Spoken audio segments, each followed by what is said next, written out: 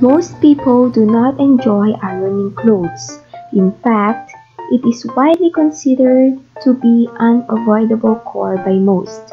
However, the reluctance of many to iron clothes is simply caused by a failure of understanding how to iron clothes properly.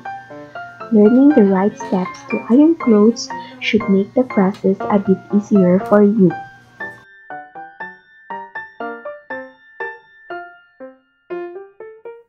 Before you ever begin to iron, plug the iron in. Adjust it to the correct setting and allow it to preheat. You will know your iron is ready for use if it sizzles when you spray a bit of water on it. Locate the tag on the garment you are preparing to iron. It will provide you with information about the material. Some clothes you will find should not be ironed. Others have a very low tolerance for heat, so you have to iron them at a gentle setting. Use high heat for cotton and linen. Cotton mixes and wools are ironed on medium level. Use a low setting for silk, nylon, polyester, and other light fabrics.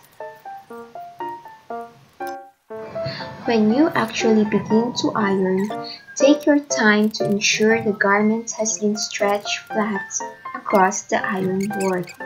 This will save you some time in terms of re-ironing wrinkles that you put in. As you iron, make sure to iron clothing even with smooth, careful strokes. Always remember to keep the iron moving. Stopping at any point could burn your clothing. Ironing clothes is really a delicate process.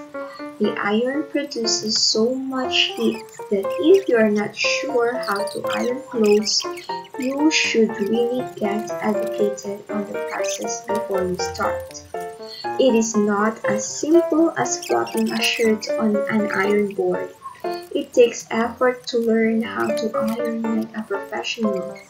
For some people, it takes a long time, but if you learn how to iron, you can cut the time you spend ironing.